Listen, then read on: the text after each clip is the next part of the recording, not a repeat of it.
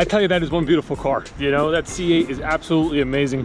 That's only the third one we've had here for 2020.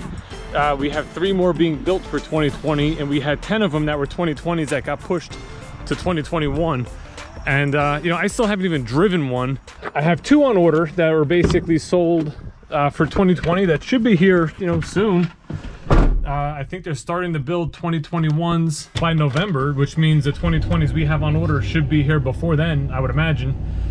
So I just can't wait till my 2 customers can get their cars that they ordered last August, literally a year ago. It's been quite a wait, but it'll be well worth the wait. So, you know, I look forward to those cars coming in for them. I can't wait to actually be the guy that drives them to the gas station to fill them up. So, you know, at least I can get a couple miles in and just kind of see what it feels like, you know, even though I'm just driving to the gas station. But yeah, really awesome car. This van is going today, so I'm just bringing it in the back here so they can do a detail on it. I put a post up recently about this, just that it was sold, to give you guys a quick update. You know, videos have been a little lax at the moment. You know, I was trying to finish up last month, and I only finished with 13 cars, which is not a lot. My floor traffic count was down. You know, so towards the end there, it's like, what do? Do you film throughout the day, or do you focus on trying to get in front of, you know, every customer you possibly can? So that's what I did. I focused on trying to get in front of customers. You know, I had a lot of customers. I got a lot of follow-up towards the end of the month. Not so many deals at the end of the month.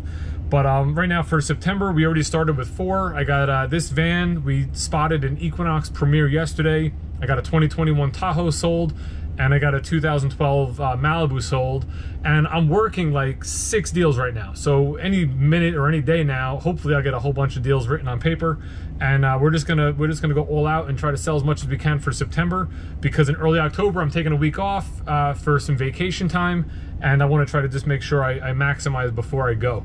So let's get this this key to my detail department. We'll get this van cleaned up for around 11:30 when my customer comes down to pick it up, and then let's see what else we can sell today.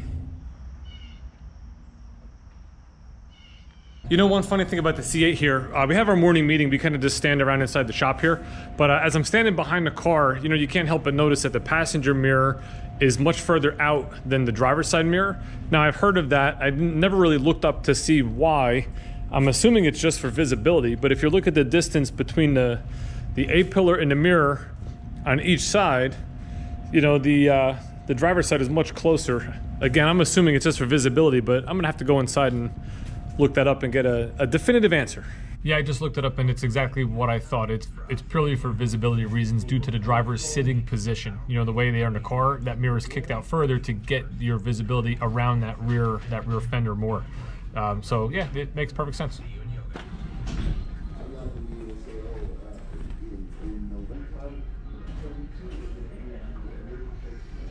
My van client is here, so we're just gonna pop the temp on. Once they're done signing their paperwork, they'll be on the road.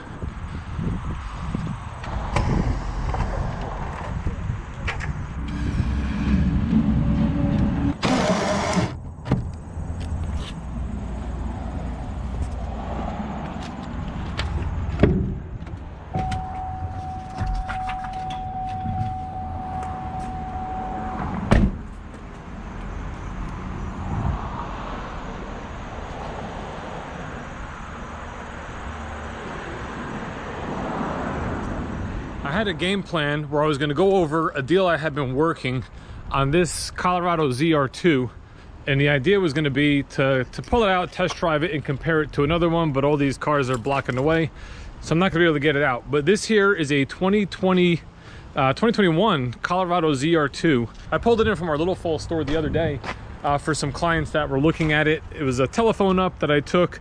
They wanted the truck in the worst way, but you know, for a situation which is out of my control, the deal cannot be put together. But what an awesome truck. Now, if you're not familiar with the ZR2, this truck is like highly capable off-road. It has these Multimatic DSSV shocks here in the back. One, they look awesome. You got like the muscle man inside the sprocket there, or in that gear.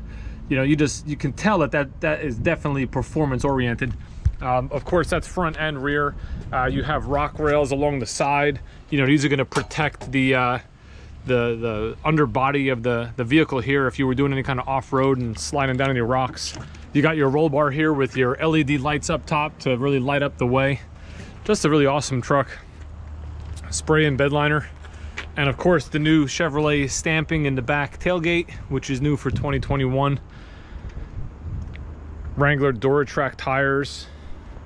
Even the front end, like this new grille, is just really a cool look.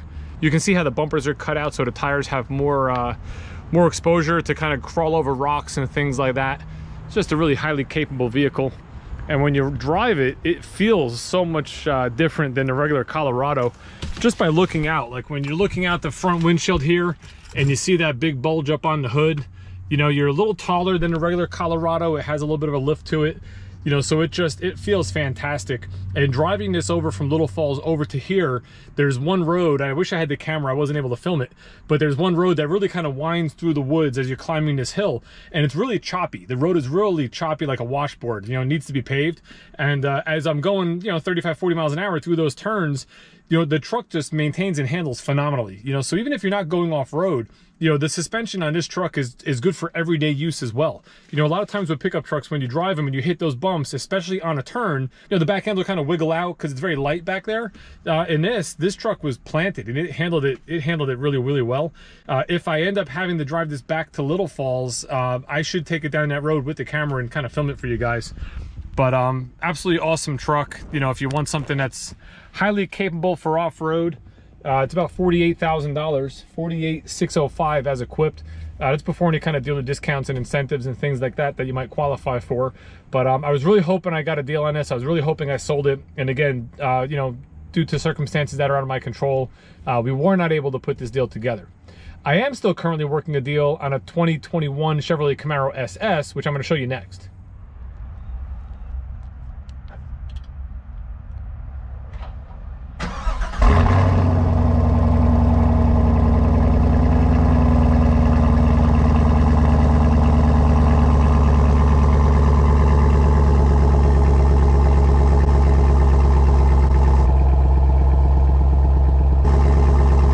This is the dual mode performance exhaust, and I mean it sounds absolutely amazing. I don't think anybody can really say it doesn't sound great.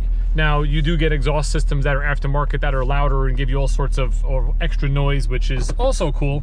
But you know, quite frankly, I really like this system a lot.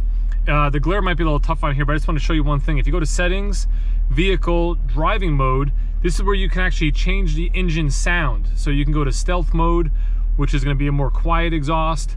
You can go to touring, sport, track, or you can have it in auto, which means when you use your little mode selector here and you pick what drive mode you're in, whether it be touring, you know, sport, track, or snow and ice, it'll change not only the exhaust sound, but it'll also change the steering feel and the suspension and all of that stuff as well. Or again, you can go in here and you can manually change your steering to whatever feel you want, or you can manually change your suspension to whatever feeling you want. So the ability to customize in this vehicle is just phenomenal. You know, it's really a great all-around vehicle for you know, just new technology. Not to mention it has a ton of power. You know, this is the 10-speed automatic where you can use your paddle shifters here, upshifting on the right, downshifting on the left, and you know, it's just 6.2 liters of pure American power. I really hope that I sell this car. The gentleman that's looking to buy it, it's actually for his son. It'll be his son's first car. Now, they're no stranger to power. This gentleman bought a Z06 for me back in like 2006 that he had modified a little bit, that he just recently sold. And this would be the car for his son. So we've been talking about it for the last couple of days. They're thinking about it and just deciding on, you know, do they want to move forward or not. So hopefully I find that out, if not today, maybe Monday or Tuesday.